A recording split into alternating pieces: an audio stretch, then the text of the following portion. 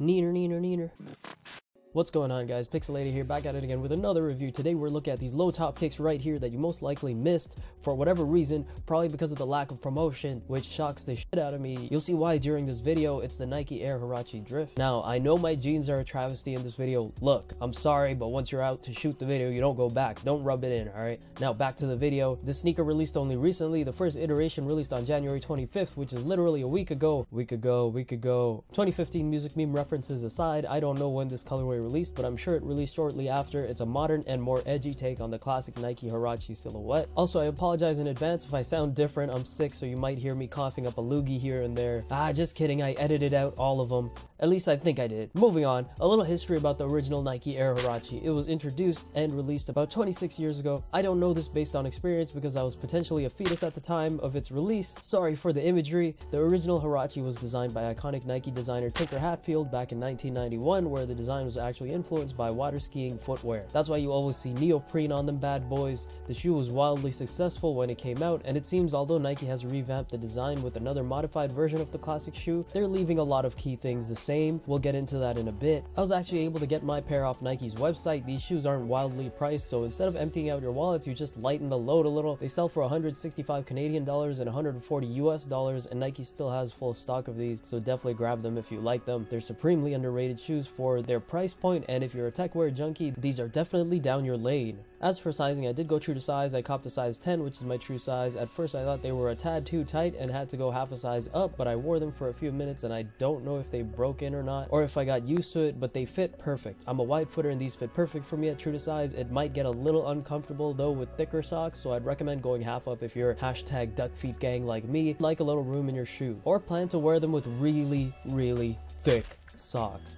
Otherwise, true to size was fine for me. The upper of this shoe is made of a handful of materials. Some you'll recognize from the previous Huarache. The toe box is made of this olive colored mesh that almost looks like the ballistic mesh you see on the Special Field Air Force Ones, but it's not nearly as tough or waterproof. One thing I noticed was water really seeps through this toe box quickly, so if you plan on wearing them in the rain, good luck fam. But the all black neoprene section of the upper, which is pretty much the rest of the upper, actually deflects water pretty well. It's not waterproof, but not once did I feel any water or any of the snow melting and seeping through that end of the shoe. Overall, I'm actually impressed with these shoes' performance in the snow. Not something I was expecting, but it definitely holds its own in this weather. The ankle collar is really snug as well, a comfortable snug fit, so it prevents any snow or water from getting inside the shoe also. The shoe is really surprisingly useful compared to a lot of shoes I've worn, at least for multi-weather purposes. The all black neoprene upper has these little metal nublets on it, giving it a more military techwear feel. You've got black pull tabs on the heel and the tongue of the shoe, very useful.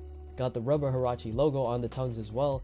We have these black overlays on the toe box for more firmness and toe protection. We have the rubber heel cage in olive green with an elastic heel strap with Nike printed on it in raised rubber. This is probably the most noticeable design cue they've maintained from the original Huarache design. A lot of people that saw the photo I took of these or saw me wearing them thought they were Huaraches before I told them, which they are, albeit a spin-off model, but they could tell mainly because of that heel counter, even though they haven't seen the entire silhouette before. The design language just screams Huarache regardless, so you still have that familiarity there. Now the coolest part of this shoe is this customizable lacing system. The shoe comes with these thin olive rope laces that run through these loops in the midfoot that if you see me pull them, you can see the loops pull out and create more tension for a better fit. This is Nike's famed flywire technology, but there's a kick. The shoe comes with these separate lace locks that you can attach at will and lace the shoes your own way, and I love that about this shoe. I already told you guys how much I love customizable lacing, and when companies do something like that, it's great to see Nike doing this as well. So pretty much you hook these lace locks onto the side of the shoe, then you can pull the laces through to lace the shoe through these lace locks. Not only do I think this is a useful feature, allowing less lace to be dangling around the sneaker, it also makes the shoe look that much more badass. Makes the already angular shoe more angular and more geometric, and if you've been paying attention in the video, I'm actually wearing one shoe without the lace locks and one shoe with the lace locks. Comment below and let me know what you think about it. Apparently you can also wear the shoe without the laces, so there's that option if you're into it, but that's definitely not for me. And finally we have this Nike Air foam midsole in the cement-like colorway.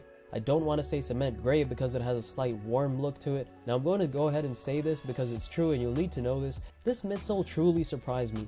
I don't know what consistency Nike used with this midsole foam, but it's actually soft and extremely comfortable. Like, there are times in this video where I purposely jump up and land on my heels to test out how soft and comfortable the shoe is. Comment down below when you saw me do it in the video, and honestly you can feel the shock absorption more so than many other shoes. It's really impressive for something that's using technology that's been around for decades. I'd be hard pressed to say I haven't felt any Nike shoe that's like this in a long time. On top of that, the treads on this outsole also help you keep grip on wherever you're walking. Now, while they won't perform amazing in snowstorms or something like that, these aren't even winter shoes, so definitely don't go out wearing these in extreme cold weather. But in conditions like what you see in this video, I was able to keep myself balanced and experience no slippage while also keeping my feet warm. So for comfort, I think these shoes are amazing. They're super light, don't use fancy materials so they're not running up your wallet, and provide an extremely comfortable walking experience. And if you're into tech wear like ACRNM, Nike Lab, some Y3 stuff in that general look, which usually is mad expensive and will leave you in debt like no tomorrow unless you're making racks and are willing to spend $1,000 on a jacket, $1,000 on your pants, and $1,000 on your shoes. But if you're into tech wear but the prices scare the shit out of you, because they definitely scare the shit out of me, these shoes are for you. They're affordable and pull off that look flawlessly. The only gripe I have with this shoe is the mesh toe box. It just feels cheap to me, and initial iterations of the shoe actually have a suede toe box, which is higher quality and would probably help protect from water a little better, although it'll probably ruin the suede over time. Not waterproof, but it definitely gets better protection. Let me know what you guys think about these sneakers in the comment section below. Also, side note, I'm going to start posting different kinds of videos on this channel other than sneaker reviews, so if there's something you want to see, definitely let me know in the comment section below. I want to know what you guys want to see. Catch you later. Picsoleated is techwear God.